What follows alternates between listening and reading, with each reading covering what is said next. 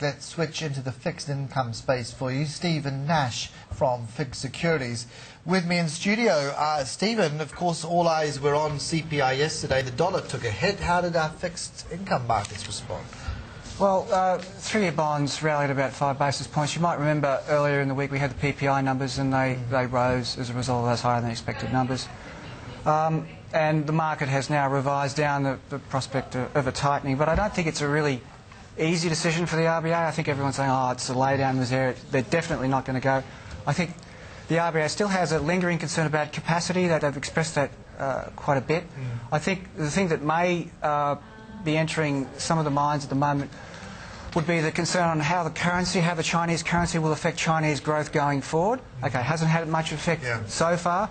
But the US are being more aggressive there, and I imagine that the rise in the Chinese currency may accelerate somewhat fairly soon, and that will have an effect on Chinese growth. If anything, would that not further delay business investment spending? This is shown in the quarter to be softer than expected. A large part of that's due to uncertainty over taxation. Yes. It's seen those businesses just holding back. Now, as you say, if that plays out, doesn't that indeed help us out a little bit more? It just keeps those inflationary pressures, which I believe contribute about 25% of growth from the mining sector overall to GDP, just at an acceptable level. It contains that growth. I think the concern is about above-trend growth. Now, if investment is constrained, we won't get that growth, and that won't be realised in 2011-12, so that can delay the tightenings. As you know, the tightenings, it's a very blunt instrument. It tends to affect people it's not intended to affect, and doesn't really affect the mining sector. So it's probably better that it's not raised at this stage. It's very interesting that there have been some notes of caution sounded about previous unexpected booms, where there was almost an era of complacency. You go back to 06-07, underlying inflation was printing unexpectedly at 0.5% and for 2 quarters, and then it just ran roughshod for 12 months, right up to 4.5%. Yes, that's a precedent I think the RBA is very aware of, but I think the context is a little bit different now. We're just about to get the QE2 details. We've been waiting for months for this particular event. I think the market, there's a lot of pricing built into the market. I think the risk trade may, as you say, come off. Equities may adjust. I think the market reaction to that is really going to be an important point for the RBA to look at. In addition, I think the event of QE2 really indicates how difficult the situation is in the US. That wasn't the case back then. That's the case now. So I think going forward, the outlook is for lower growth for longer. What is it actually of greatest concern, do you believe? Is it simply whether that money finds its way to the right home, and that's not known for some time? Or is it what's going on in Europe, where real spreads are blowing out between those nation states that have got their houses in order, Germany, and everyone else, the peripherals? It's only widening and suggesting that actually the battle to right that ship of debt is perhaps a bigger threat than just whether jobs will tick up in the US. Yeah, this is another problem that we had earlier in the year. Just keeps on coming back. We keep on trying to forget about it, and it keeps on coming back on the agenda. I think the most important area in the European situation is probably the Irish situation. Not Greece. No, I don't think so. I think that the plan that the Irish will be coming out with in November is going to be very important. There may be a possibility of a multi-notch downgrade for that particular country.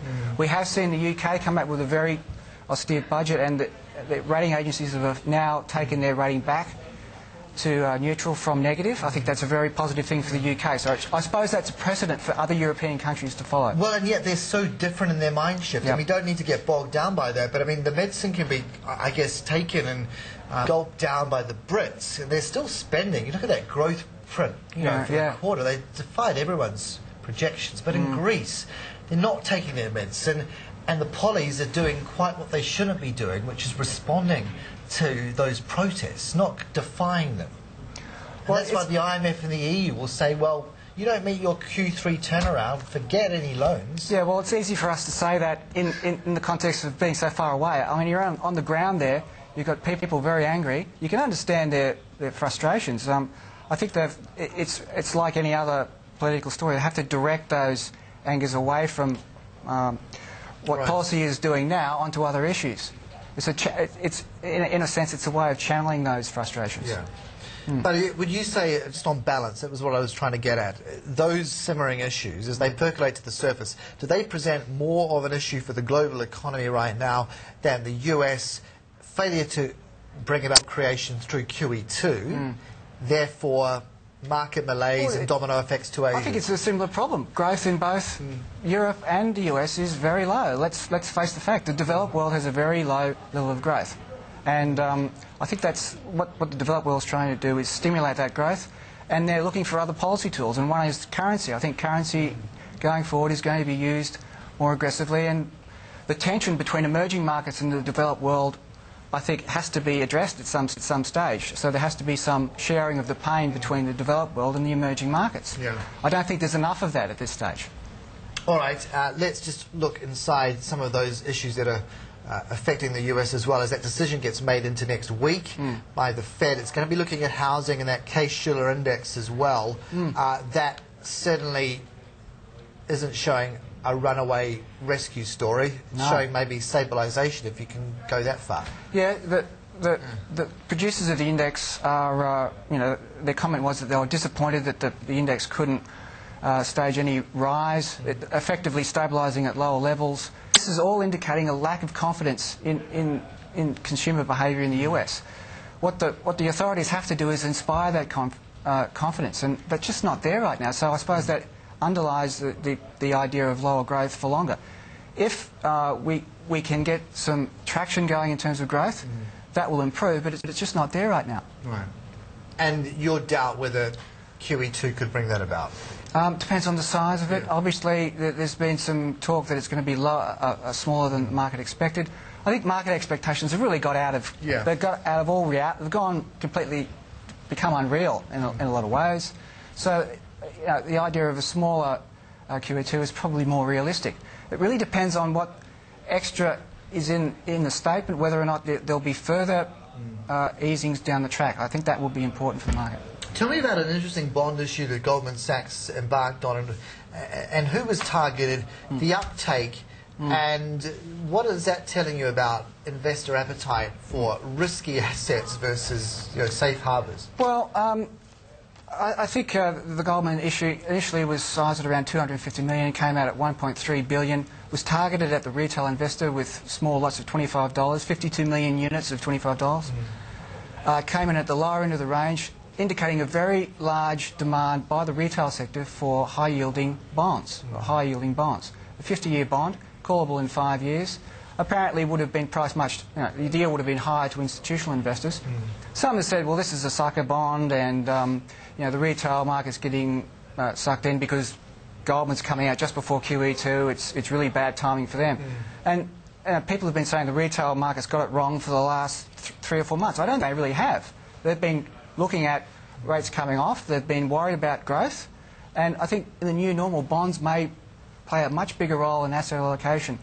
So that we have a lower growth environment, bonds tend to dominate asset allocation going forward. Why could our banks not do the same thing and actually issue a bond and then really be on the global stage when it comes to lending to some of the big corporates in Australia who are going to offshore bond markets instead? The local banks are doing what they can in terms of funding. They find that they're quite constrained in the local market in terms of asset allocation. If allocation of fixed income can increase, then they can buy more bonds.